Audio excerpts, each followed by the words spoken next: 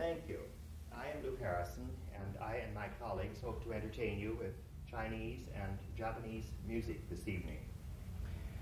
First, I am going to play solo a piece for the zheng.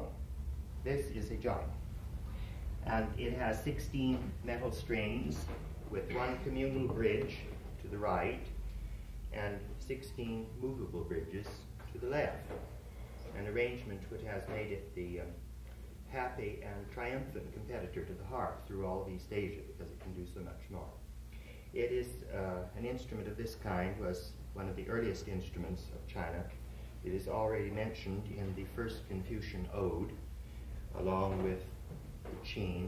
The sei is mentioned, which is an early version of this, and it has survived silk stringing, brass stringing, and now steel stringing.